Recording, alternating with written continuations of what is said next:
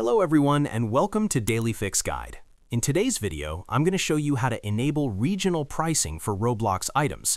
Now, regional pricing is a fantastic feature because it automatically adjusts the cost of your items based on the buyer's location, making them more affordable for players around the world.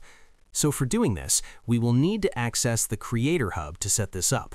So what you do is head over to the official Roblox website and make sure that you're logged in to your developer account. Now, look at the top navigation bar and click on the Create option. Now this will take you to the Creator dashboard. Once you are there, just simply click on the Creations option, and over here on the left-hand side, you can view all of your creations that you have made so far. So now, all you have to do is simply open where you want to enable this particular function. We need to find the specific gain pass or item that you want to apply this particular pricing rule to.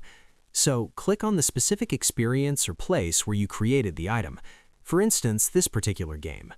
Then, now over in the left-hand side menu, just simply go to the Monetization tab, and inside the Monetization tab, just simply select Passes from the list if you are selling game passes, or avatar items if you have them.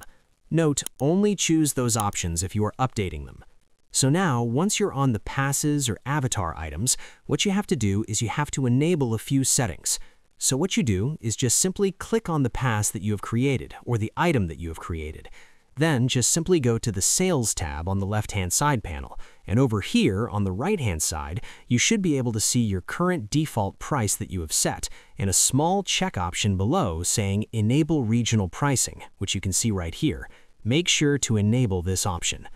Now, if you are curious about what people in other countries will pay, you can click on the View All option right over here to see the breakdown of the costs based on regions, as you can see right over here.